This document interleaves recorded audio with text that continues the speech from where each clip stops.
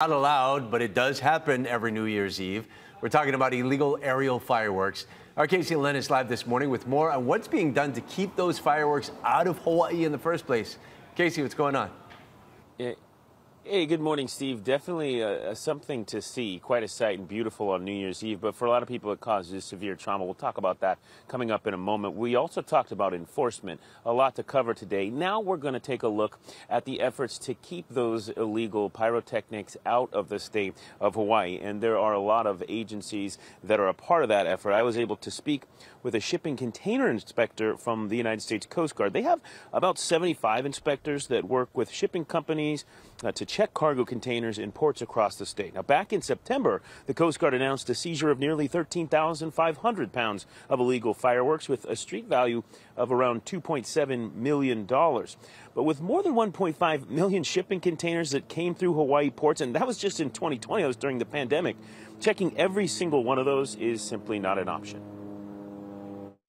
It would be kind of impossible for us, but we do rely heavily on other agencies like CBP and agriculture.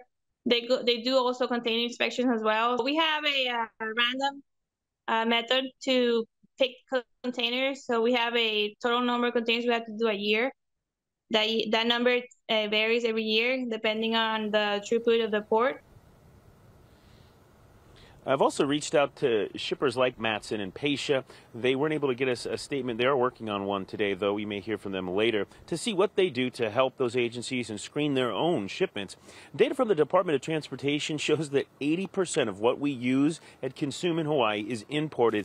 Around 96% of that comes through the state's port system. We want to talk about legal firecracker permits as well. There were about, on Oahu, 13,000 permits sold for those this year, and that's actually down quite a bit from last year. In 2021, we saw about 20,000. A reminder that you can, you can report illegal fireworks by calling 911. HPD says the best way to do is to collect as much evidence as you can, take pictures, because that's really some of the only ways that they're able to prosecute those folks. You can remain anonymous too when you report those, but that makes it even more difficult to get them convicted. The fines can range anywhere from $200 to $10,000. Steve? Oof. Yeah, all right, thanks, Casey.